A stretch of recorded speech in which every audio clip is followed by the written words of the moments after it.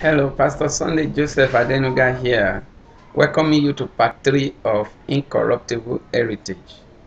In actual fact, our heritage that we have in God is incorruptible, undefiled, and fades not away. 1 Peter chapter 1, verse 4. The heritage that you and I have in our Lord Jesus Christ is an heritage that cannot be defiled, that cannot be corrupted. That's why we call it incorruptible heritage. And that is the heritage I'm trying to show you in this series of messages titled Incorruptible Heritage. Hallelujah. Now, shall we pray before we start? Lord, as we start this message this day, pray that the spirit of understanding and wisdom will come upon this hearer.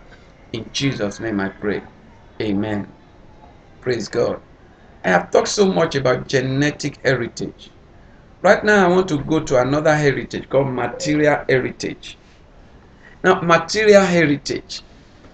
You have material heritage. You have a right to all the blessings of God. And boy, the God that we serve is a rich God. God is the owner of the heavens and the earth.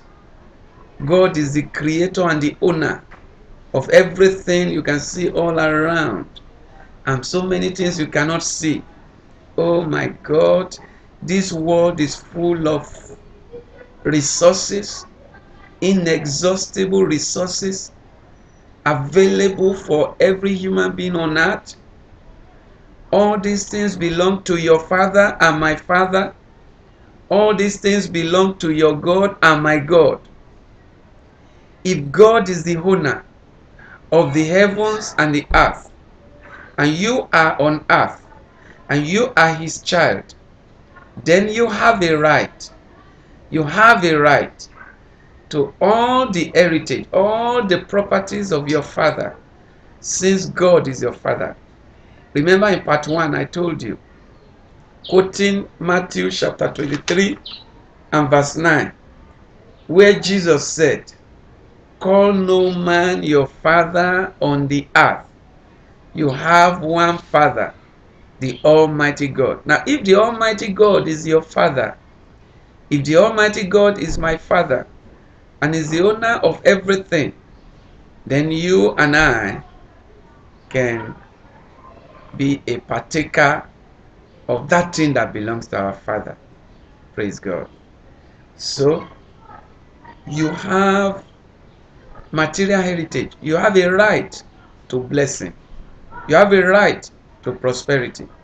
That is why God said in 3 John verse 2, he said, "Beloved, I wish above all things that thou mayest prosper and be in health, even as thy soul prospereth."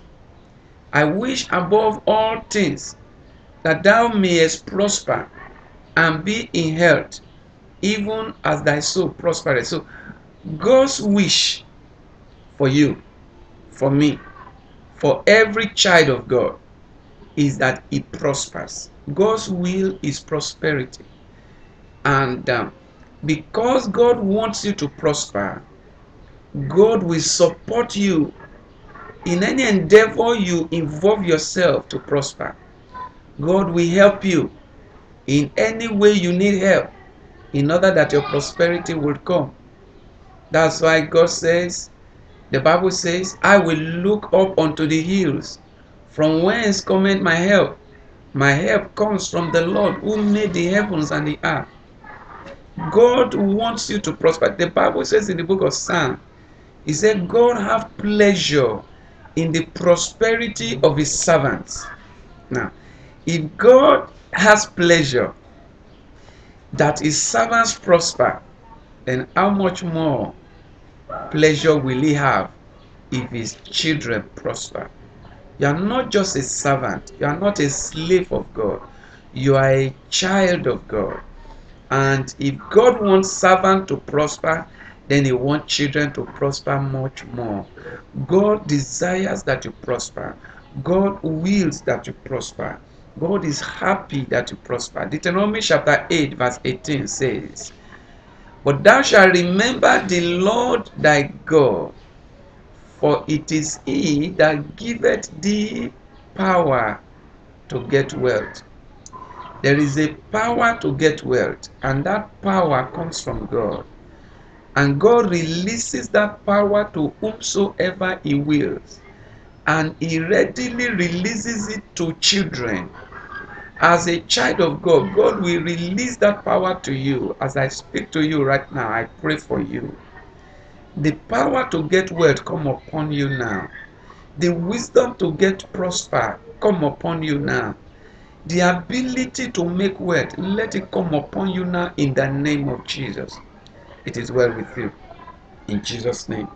The Lord is happy to prosper you. Philippians chapter 4 verse 19 says, "But my God shall supply." That means that whatever you are going through, it doesn't matter, but my God. You may be going through failure right now, but my God shall supply all your needs according to his riches in glory by Christ Jesus. What you are going through right now may not be palatable, but my God, whom you serve, shall supply all your needs according to his riches in glory by Christ Jesus. It doesn't matter what you are going through.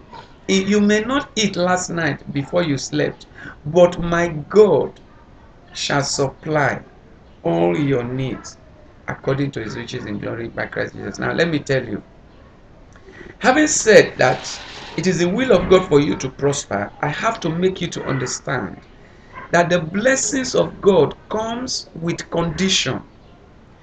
Deuteronomy chapter 28 verse 1 says, "And it shall come to pass, if you will diligently hearken to the voice of the Lord thy God, which I command thee this day, that all these blessings shall come upon you and overtake you." Now, that place is saying that the blessing of God is for you, but it will come only if you will diligently hearken to the voice of the Lord your God, which I command you. Now, that means that there is a condition attached to the blessing. Now, you have a right to the blessing, but there is a condition you must pass to inherit the blessing. There is something you must do to partake of the blessing. The blessing is for you. You have money in the bank, but you have to sign the check to get it. You have to take a physical action of going to the bank to cash it. Now, God wants to bless you. God wills to bless you. But you have to do one thing or the other to get the blessing. The blessing is for you, but you have to do something to get the blessing. Now, I want you to understand, the blessing is for you, but it will not fall on you like a ripe cherry from the cherry tree. No, no, no, no. The blessing is for you, but it's not going to fall on you like a ripe mango from the mango tree.